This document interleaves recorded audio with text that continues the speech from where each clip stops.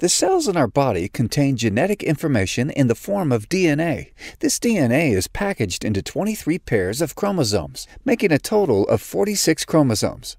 One set of 23 chromosomes is inherited from the mother, and the other set is inherited from the father. Cells with two sets of chromosomes are called diploid cells, and they can divide to generate more diploid cells.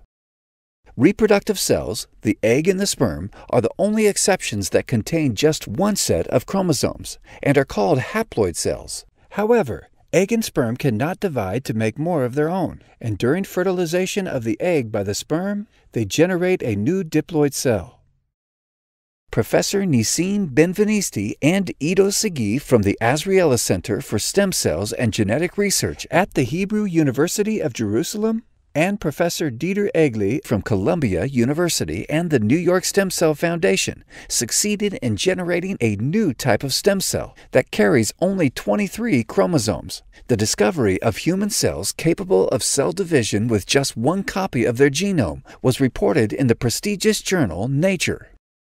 The scientists were able to start with haploid human eggs and use them to generate human embryonic stem cells with half of the genome. Human embryonic stem cells are the holy grail of stem cells, as they can turn into any cell in our body.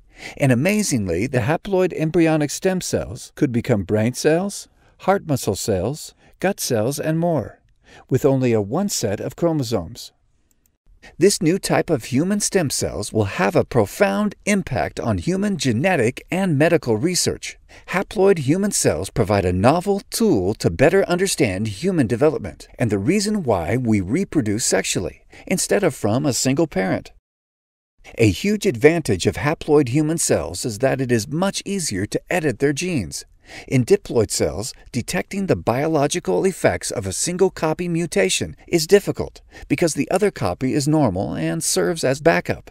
The researchers were able to show that by virtue of having just a single copy to target, haploid human cells constitute a powerful tool for genetic screens.